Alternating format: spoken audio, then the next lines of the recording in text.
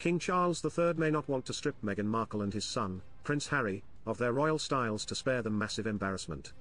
An insider close to the monarch says that he is not a punitive man and does not want to humiliate his youngest son and daughter-in-law in what would become a massive media story.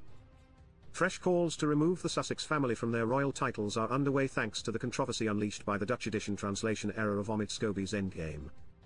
That version went to print with King Charles III and Kate, Princess of Wales, named as not one but two royal racists who allegedly questioned Prince Archie's skin colour in 2019. Meghan Markle told Oprah Winfrey in March 2021 that only one senior royal asked her what colour her baby's complexion would be upon birth. Unlike the numerous scandals that have erupted since Megxit in 2020, it is reported that the British monarchy is considering all options when it comes to taking legal actions against any and everyone involved with the book. However, even something as severe as this is not likely to move the needle when it comes to making the Montecito to some regular old Mr. and Mrs. Henry Windsor.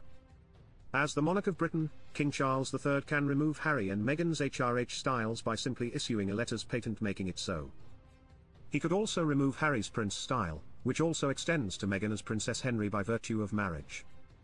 It would take the UK Parliament passing acts of legislation to remove the Duke/Duchess of Sussex titles and or to strike Harry and his two children from the line of succession to the throne. That is just something that would not be considered, a palace insider told a publication.